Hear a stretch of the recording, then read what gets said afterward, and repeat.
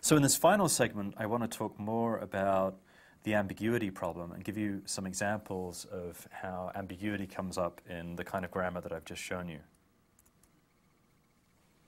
Okay, so the first source of ambiguity we're going to consider is part-of-speech ambiguity. And this is actually something we saw with the lectures on part-of-speech tagging earlier in this course. It corresponds to the observation that many words in English can take multiple possible parts of speech. So here's one example. The word duck can be a singular noun, but it can also be an intransitive verb. So it's ambiguous for its part of speech. These types of part-of-speech ambiguity frequently lead to multiple possible parse structures for a particular sentence. And I've shown you two examples of a verb phrase structure for the string saw her duck with the telescope down here. So in this first structure, duck is a singular noun. And this structure basically corresponds to the interpretation where somebody is seeing the duck using the telescope to see the duck. Let's look at this second structure. In this case, we have duck as an intransitive verb, and actually we have her duck as a sentence embedded within this verb phrase. It's in fact, the sentence is an argument to the verb saw, forming a VP here. This interpretation basically corresponds to the interpretation where I'm seeing somebody duck using the telescope to see that person duck. So here I have a real duck in the world, and here I have somebody ducking. Okay, so you see these two different interpretations. So that's a first source of ambiguity, part-of-speech ambiguity.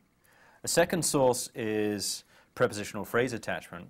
I'll just recap. We had this example from early on in this lecture where I have the sentence, I drove down the road in the car, and I noticed that we had two possible structures for this sentence. One where in the car is modifying drove, and this corresponds to the natural interpretation where I'm driving in the car.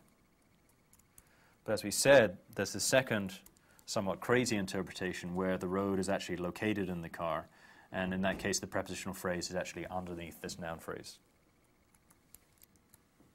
So I want to give a second example of a prepositional phrase attachment ambiguity, which I think illustrates an interesting property.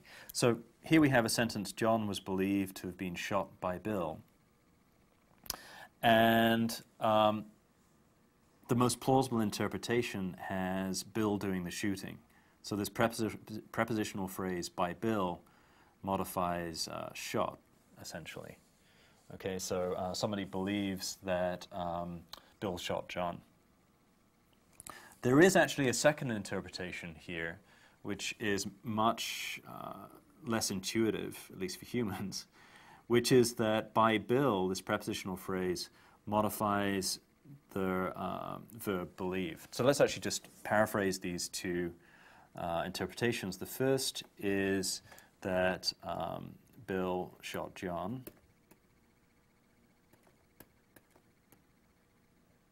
Somebody believes that Bill shot John. And the second interpretation has Bill believed that John has been shot. So this prepositional phrase by Bill can modify shot, corresponding to the reading that Bill has been doing the shooting, or it can modify believed, where Bill is doing the believing. What's interesting about this example is that it shows that there's a very strong preference by humans for prepositional phrases to modify the most recent verb. So both of these interpretations, Bill doing the shooting or believing, are quite plausible as states of the world. So using a priori beliefs about what is likely in the world, either of them looks quite plausible.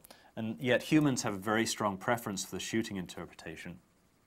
And the reason behind that is that there's a strong preference for prepositions to modify the most recent verb in a sentence.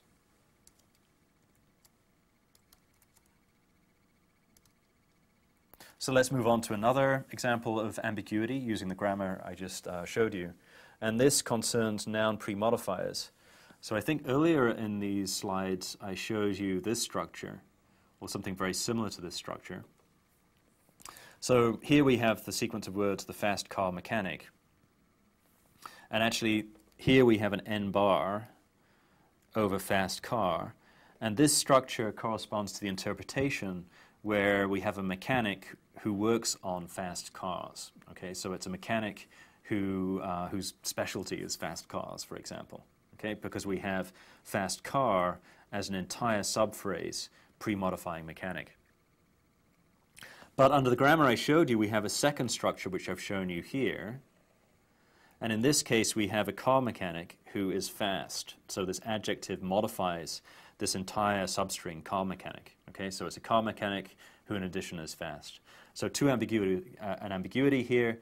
Is it a mechanic who works on fast cars, or is it a car mechanic who is fast? And we end up with two different structures.